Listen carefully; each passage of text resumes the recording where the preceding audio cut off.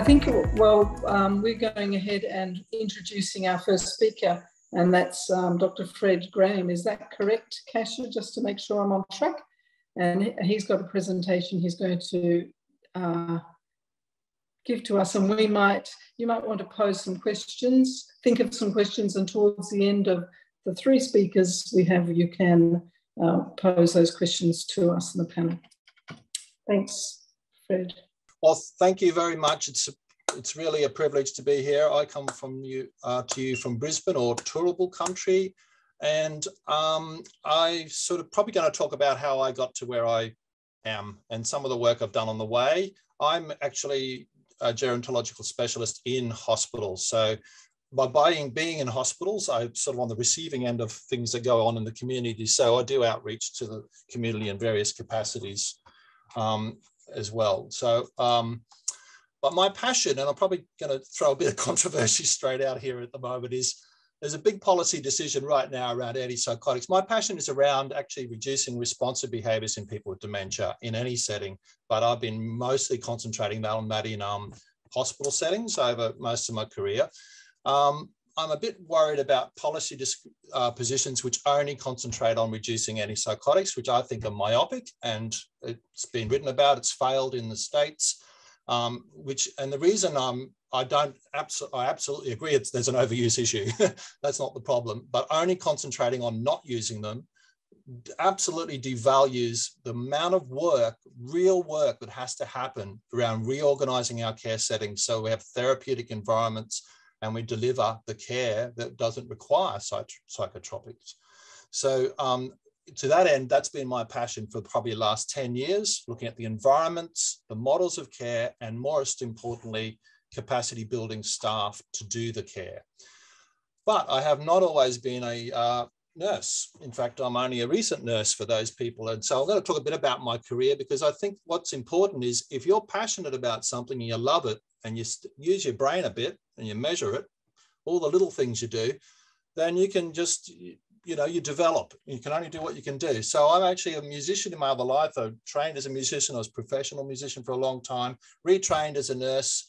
That was me and my band in August this year, still play a lot over in France, that was. So we have a good time, and it's a really good break from being a nurse. So there's another shot of that. So I actually graduated from nursing in 2004, and I won't tell you exactly how old I am, but that was a while ago now. But I was probably, not that young at the time. And after a first year, I became a CN. I became a nurse on acute medical wards in a big public hospital. And over a period of time, we were looking and we're saying we should be able to do this better. The care. I was on a ward where there was a lot of people. It was a repository for a lot of people who had cognitive impairment and behavioural disturbance in the hospital. And then there became this opportunity to set up a new model of care. So suddenly I became the acting NUM. We moved a few wards around and we did some redesign and we set up a co-location strategy, but it was a model of care. And at the time I thought we should be measuring this in some way.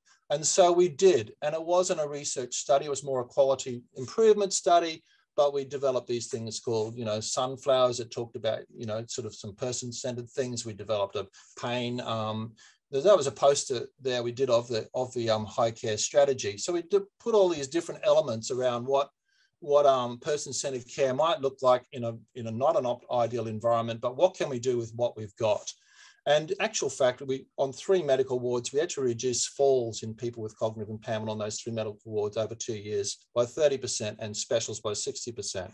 And we had a few more staff in this area, and we had some resources. Rather than reaching for psychotropic medications, you could reach for other things like recreational activity. But there was a whole lot of training that became involved. Interestingly, we presented that over in America at the Magnet conference. And then recently, Sinvani and colleagues did a study on exactly this model, actually, in a bunch of New York hospitals, and found that they had this is what we didn't do at a robust level, but they had a more robust level of actually saying it had positive outcomes. And so, then this dementia thing, and I can't say I've always wanted to be a nurse and I love being a nurse and I've always wanted to care. I'm not that person.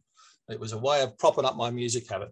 But anyway, but I'm a bit of an enthusiastic person. So anything I see, I have this crying sense of injustice, which I was seeing a lot of. So somehow this dementia thing followed me around because we needed to write an education module, and then there was an acting nurse educator position. So I did that. And then we got on to a clinical nurse consultant position for dementia came up for the hospital. And what became really clear to me was nobody knew what I was talking about when I was writing in notes. So I had to do this big education strategy across the hospital, wrote a module, actually personally educated for 2 hours, 800 nurses individually over 4 months. And in that process, a bunch of nurses said, oh, I get this. And so we said, well, let's start a Cognition Champions. Just you're passionate about it. What can you change on your ward?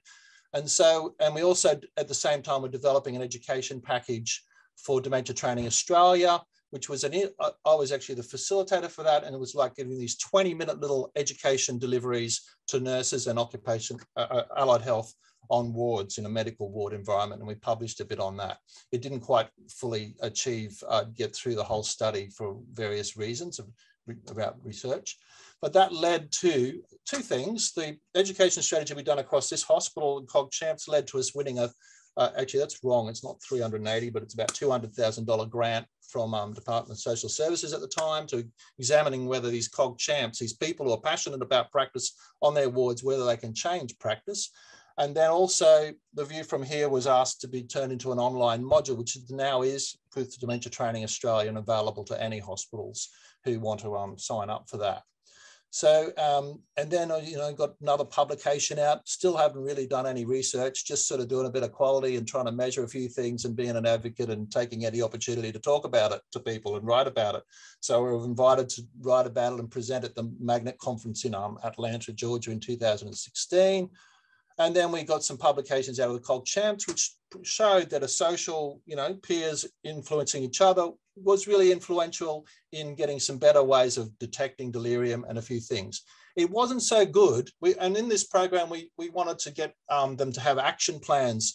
But one really, if I was putting a key thing in the education of clinical nurses champions, was to actually spend about 2 hours on how to run a meeting.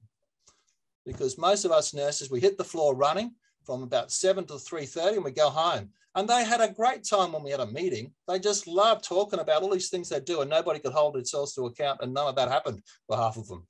So just organizing a meeting, making sure, because often when you become a grade 7 nurse, that's when you really have to learn this, right? You've got things to achieve before, you've got homework to do before your next nursing. So, big complicated study, no, not that complicated, but, key outcome, make sure people know how to run a meeting, I think is a really good idea. And then we also published a little bit on the view from here, which is just some ideas about those things. So then we also, been training all these Cog Champs, but at the same time, we had all our AINs saying, well, we're just left on our own, specialing on our own, no handover given and this. So we did a little study on that, a really sort of dirty little study, but we want to have this sneaking suspicion that clinical nurses and RNs don't know how to do this care. They don't know how to write about it, and they certainly don't know how to delegate it to a special. And so they leave the specials to do it. And in a way, we did a little survey of all these specials. Only 30% of them actually got a handover about the care they were about to deliver to somebody. And at the end of the day, none of them handed back over to the RNs. And most of them didn't have a care plan that was actually around person-centered care, around behavior. That was all very functional about how you do toileting and things like that, which isn't going to stop any behavioral disturbance, and it's certainly not going to stop falls. So that was starting that discussion, and this is woefully poor. If you're a passionate nurse right now in acute care, get into this space because this is woefully poor literature. And I'm looking forward to Miriam Coyle's PhD there, Vicky, and I've been reaching out to her because I'm very passionate about this. It's just woeful. Some of the most dangerous situations people are in hospitals as staff are actually in these situations, and we're leaving our least trained people. So we did a little publication on that. And then the high care, we got to a point where we actually decided to build a new environment for 8 patients on our wards, and we call it acute cognitive unit model of care. And that's what it looks like. And that's using for people who've got dementia, who are independently mobile, who've got quite severe BPSD. or behavioural and psychological symptoms. So we wanted something that was more home-like. It's still on the hospital grounds. We definitely didn't want it to, we wanted a garden area, and we had quite a model of care there. And we've been measuring that, and I'm just at the end of data collection, and I've got a small grant to measure this, 25,000, and we're showing massive drops. So within the first week of patients moving across from the acute sector into this unit, just in aggression and agitation and a whole lot of scores. So we'll be hopefully publishing on that next year. So, and what's really important about that is the environment is incredibly important, but so is the model of care. One or the other, you can't do it without each of them. And all along at the same time in my career, I started a PhD, which took me 9 years. And I'm going to just take about 2 or 3 minutes to explain a little bit about that, because I'm quite passionate about that. My passion was around why is it that the nurses are missing, what I would consider basic triggers to behavior and moving straight to psychotropics or other things, and just missing things like pain that's behind agitation in people with dementia. It could have been a whole lot of things. It could have been urinary retention. I chose pain because I thought that was an easy one. In one sense is you can get analgesia and it potentially solves a problem. But I wanted to look at the problem not through a pedagogical lens, which I've found some research saying, look, if you can go and educate everybody and run these workshops and it doesn't do anything. And very few, there's a systematic review, very few people actually use a cognitive science lens. And yet everything we know about change practice and performance is got a whole cognitive science lens in it. So that's what I wanted to take on. And, for those who know about pain and dementia, aggression and agitation can be absolute signs of it. Nurses don't do neither do other health professionals do very good at, because we often rely too much on self-report. All the pain guidelines, all the guidelines, there they are, all say prioritize pain and give you 4-word sentences about it. And that's probably the hardest assessment you're going to do in clinical practice, actually. And only a couple of studies had actually looked at it and said, well, we seem to be missing pain in people with clear injuries. So I had a sort of a clinical lens, a conceptual framework around cognitive science, which was this idea that there's this fast automatic processing that you develop as an expert, that sort of pattern recognition, if you will, and another analytical type of thinking. There's a whole bunch of theories that explain that. They're explaining the same thing. And they're over there on the right of the screen. But we also know that learning these things and onwards is actually very much around socio-cultural factors in the workplace, routines, community of practice, and narratives. So that's a big influence on perhaps your clinical lens. So we set up a virtual simulation and we measured all these clinical factors through a knowledge survey after you finish this simulation. So that was my study. It's sort of a method.